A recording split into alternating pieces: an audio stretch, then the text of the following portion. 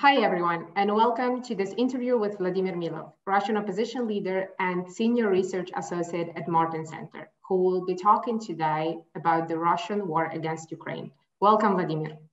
Hello, thanks for having me. So as we know, a week ago, Putin declared war on Ukraine, and the first explosions were heard in the cities of Kiev, Kharkiv, Odessa, and Dnipro. This came after Putin recognized the Donetsk People's Republic and the Luhansk People's Republic as independent states and sent his peacekeeping troops into those territories. As of now, there have been several days of shelling and bombing in Ukraine with several targets, including civilian buildings.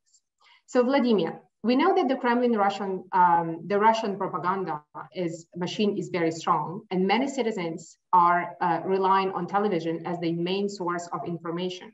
However, it is hard to believe in the world of social media and internet that only disinformation gets through. So is the big chunk of the Russian population supporting and accepting Putin's special operation, or this is not the case?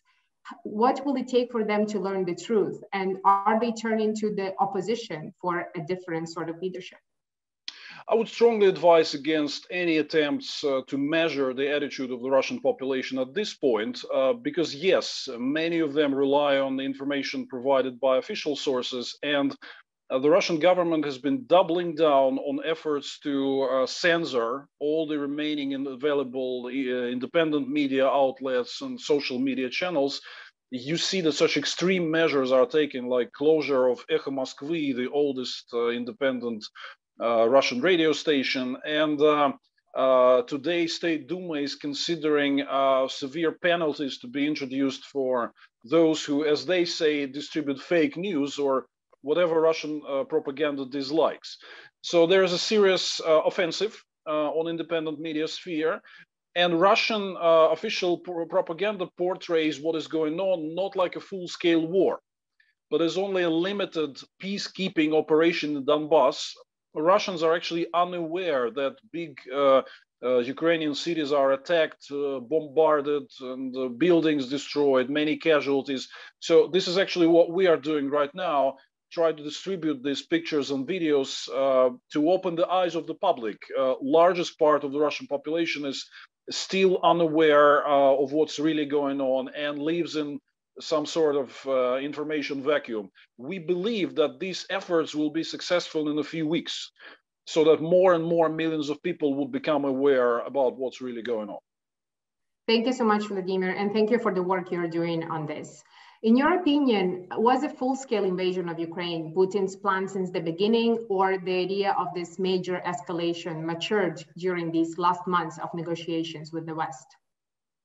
I believe that his idea from the beginning was a takeover of Ukraine through different possible means. I think first, after the victory of Maidan revolution 8 years ago, they hoped for destabilizing efforts, and they maybe had a hope to bring some, well, if not pro-Russian, but some less pro-Western or more passive government to power, something that we see in Georgia of that sort with the Ivanishvili party. But all these plans failed. Plus, also, I think Putin maybe miscalculated about the weakness of potential Western response. I think important part was played by the fact that after 16 years of Angela Merkel, there's a new government in Germany. There are presidential elections in France, and President Macron is in a challenging position, to say the least. Maybe Putin thought that because of all these Western domestic issues, the response will be weak. I think he miscalculated. I think it was this relative weakness in his eyes that probably have prompted him to move towards the most aggressive of all the available scenarios. And that leads me to my next question. So would you say that the West was weak initially in their response and they grew stronger? And are there already any tangible results and reactions as to the sanctions imposed by the West on the Russian economy? I have to say that the Western response to all that Putin has been doing, and it's a long story. It's not just wars against Georgia or Ukraine, but it began with essentially the war on the Russian people. and terrific onslaught on domestic civil liberties and freedoms, which later these practices were only exported. I'd say, yeah, the Western response took so long. We can go back 20 years and remember President Bush looking Putin in the eyes with some soul searching. We can remember Obama's resets. We can remember hugs between Trump and Putin in Helsinki. Many stuff, and a lot of corrupt and commercial interests involved, which have slowed down Western response. But listen, it's better late than never. And it's actually very good that the West is awakening now. The hammer of sanctions that were introduced in the recent days is so strong that alongside with brave Ukrainians who are fighting for the freedom and who are capable of defeating Putin, these Western sanctions have a strong potential to actually bringing Putin's aggression to an end. Thank you, Vladimir. And my next question is about Putin's mental state, in a way. He appears as a more and more isolated man, but obviously he still has a tight inner circle that supports him. So who are his friends? And do you think that the oligarchs that are now being sanctioned by the West will eventually turn his back on Putin? Is he going to listen to anyone inside or outside Russia?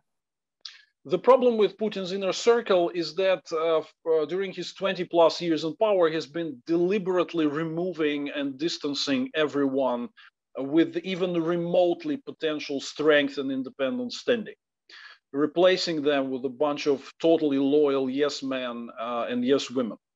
And this is what we see now. Many people are wondering whether there will be members of the Russian elite which will throw a challenge to Putin and maybe even try to oust him. But I see no such folks in there.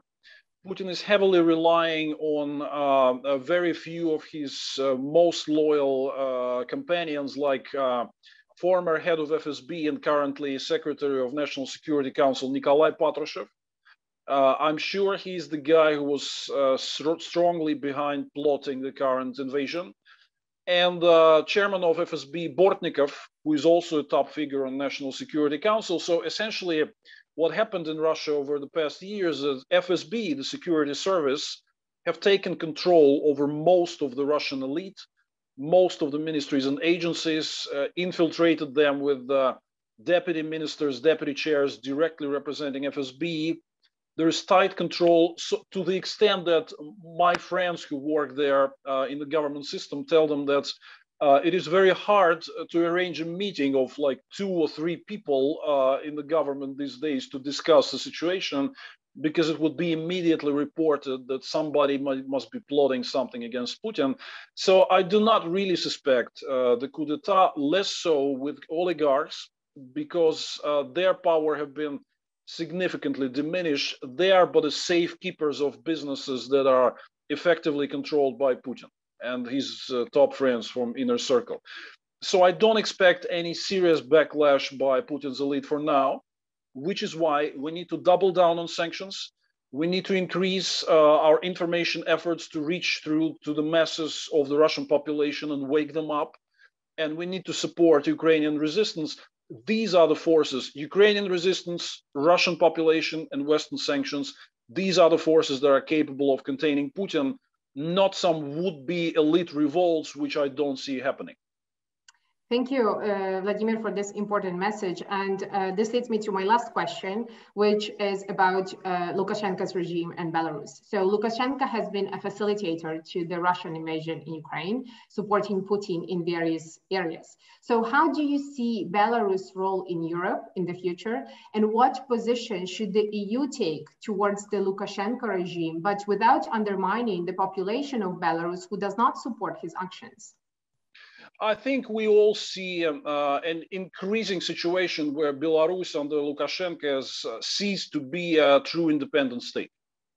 It has become a fully controlled and subjugated client state of Putin, which I think European Union should not be afraid to speak about it loudly.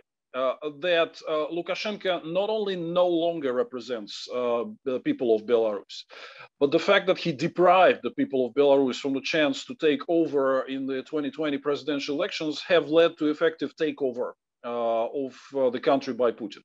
including military takeover, including using Belarus, its military and its territory and its facilities to attack Ukraine.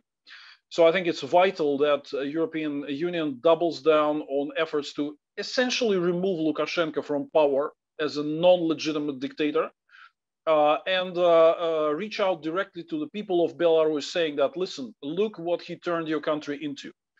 A Russian client state, which is under very serious risk because it was dragged into a war against Ukraine. So stand back. We saw very encouraging protest demonstrations in Belarus against Putin's war in Ukraine.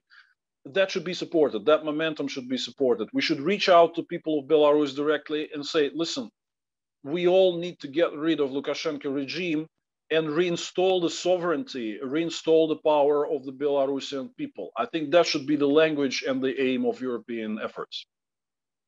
Thank you, Vladimir Milov, for your comments and your analysis. And thank you to everyone who is watching this interview. Keep following our activities as the Martens Center, of course, keeps standing in solidarity with Ukraine during this extremely difficult time. Thank you, everyone, and see you soon. Thank you.